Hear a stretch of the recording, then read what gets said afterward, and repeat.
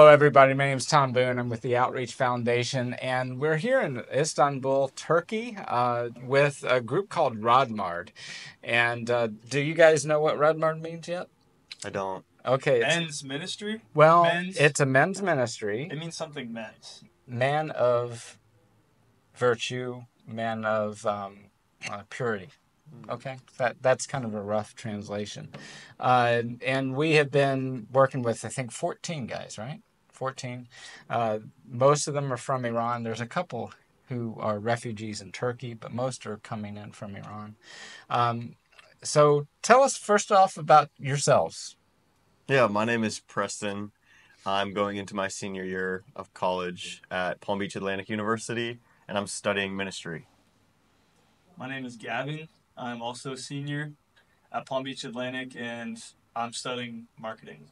All right. Okay, and you all are seniors, right? Yes, sir. Last year. So, you all have had a lot of experience with Iranians, haven't you?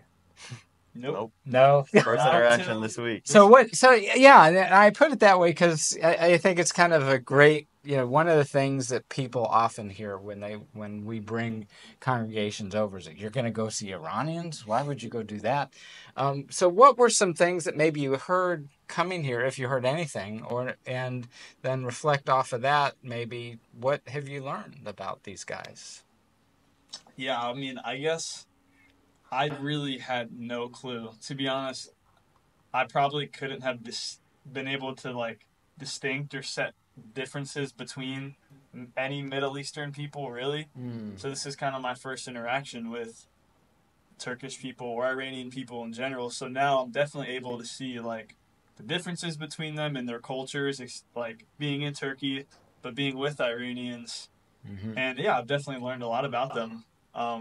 The way they love and care for their people, the way they brought us in Yeah. so quickly with hugs and conversations, sharing food and stuff like that. So it's been really cool. That's cool. Good. Something that I've learned just from being around them and hearing their stories is the amount of miracles that they get to um, kind of witness. Yeah. I remember one of the guys today was telling his story, and that it took him three huge miracles with his wife and his kid and himself to finally wrap around the idea of God is for me, and this is the path I want to go to. So I feel like in our everyday lives in America, there's miracles, but we're not as um, we just don't really look at them as much as miracles.